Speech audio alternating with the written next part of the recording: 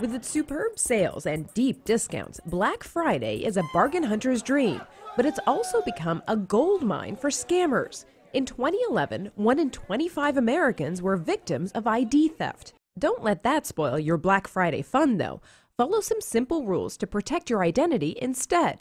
First, remember, some deals are too good to be true. Everybody wants to get a heads up on what deals will be available on Black Friday, and the way to do that is to Google leaked Black Friday ads.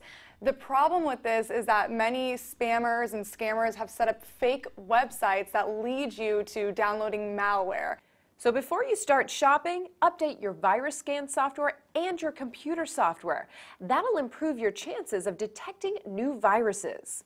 Be wary of any emailed offers from retailers you didn't subscribe to. That goes for Facebook messages from friends or direct messages on Twitter as well. Those accounts may have been hacked.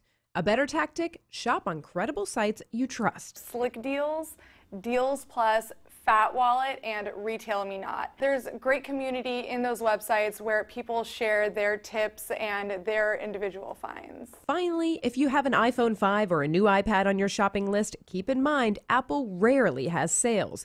So if you come across one, consider it a red flag. Shop smart, and you can make sure your Black Friday is the real deal. In San Francisco, I'm Sumi CNET.com for CBS News.